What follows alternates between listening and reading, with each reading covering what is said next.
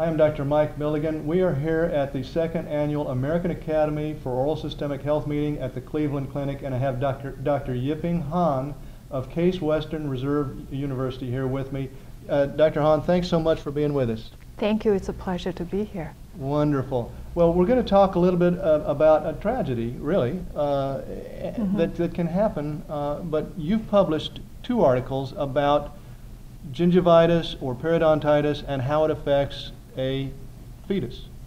Right. Why don't you tell us a little bit about that? The first paper was done when? In 2006, it was published in Journal of Clinical Microbiology. Okay. And it was a case involving a pregnant woman at the Metro Health Medical Center here in Cleveland. Okay. She came to the clinic in preterm labor at 24 weeks. The hospitals did repeated amniocentesis to rule out infection, but they couldn't detect any infectious agents. Okay.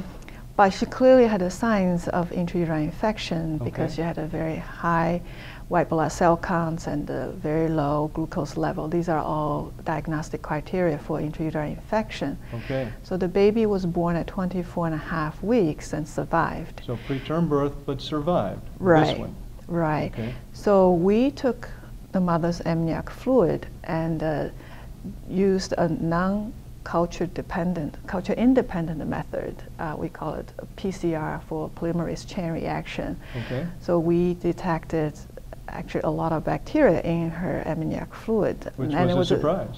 Very much a surprise because it turned out to be a species that had never before been associated with intrauterine infection before. Okay. It's a species called a Burghiella. Okay.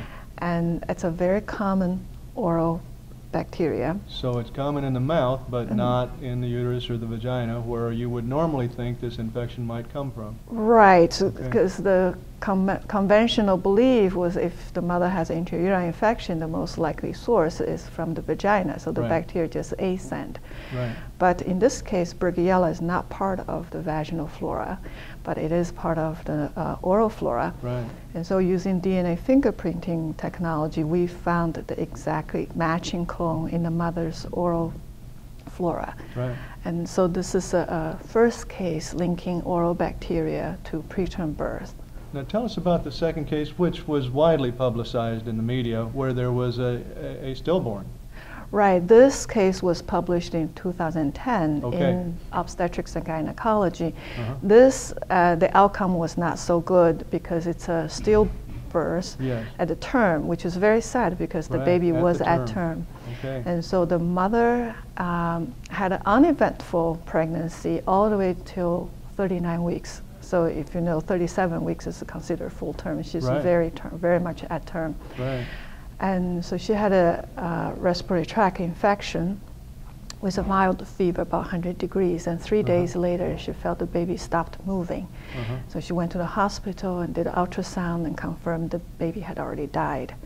So the baby was induced, and then they did an autopsy, and they found oral bacteria again. It's a different one now. This time it's called a Fusobacteria nucleatum, which is another very common oral bacteria in the mouth. It was isolated as a pure culture from the baby's stomach and the lung. So obviously the baby ingested the contaminated fluid, amniotic fluid of the mother. And then which caused the sepsis, because the autopsy showed that the baby died of sepsis. So it appears again this came from the mouth, a different bacteria from the mouth. Right.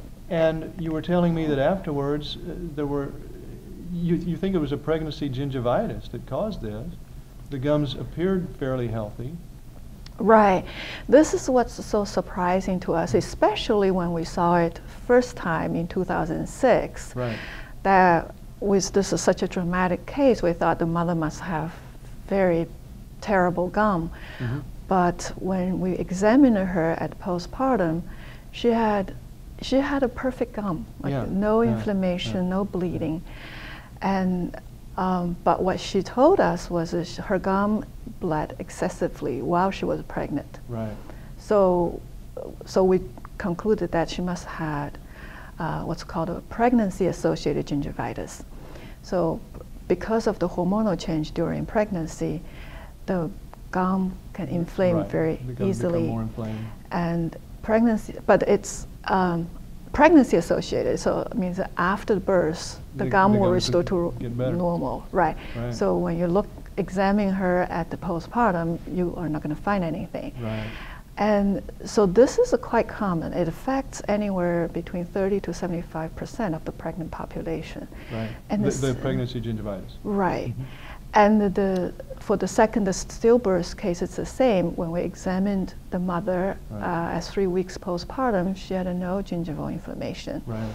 But she said that she had excessive gum bleeding during pregnancy. Right. So in both cases, I think that these women had pregnancy-associated gingivitis, which is a very mild form of periodontal disease. And normally people don't worry about it. Just Right. say, oh, it's mild and it's temporary, it will go away, don't worry about it.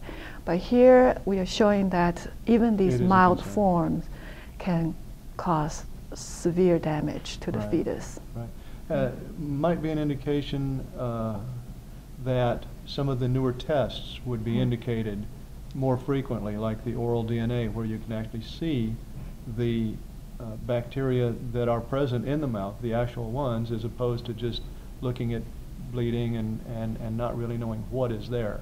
So that even in a mouth that doesn't look that bad periodontally, exactly, it actually tells you if there are certain bacteria, and there are only about 13 or 14 bacteria out of the several hundred in the mouth that are the causative problems, the bad bacteria. And some of these newer tests will tell you which ones they are. Right, and right. if you have them. Absolutely. In your mouth. Yeah. Right. I think that with the technology we can detect Right. so many more bacteria. So the profile of periodontal bacteria is shifting. Like, Yes. So we should definitely take a look at the oral bacterial load of certain species in the pregnant woman Right. and see Right. if they correlate with the birth outcome. So what would you recommend for all pregnant women? Would you recommend that they definitely have their gums evaluated by their dentist? Absolutely. I always say that for women, even before they think about getting pregnant, they should see their dentist to get their gum in shape.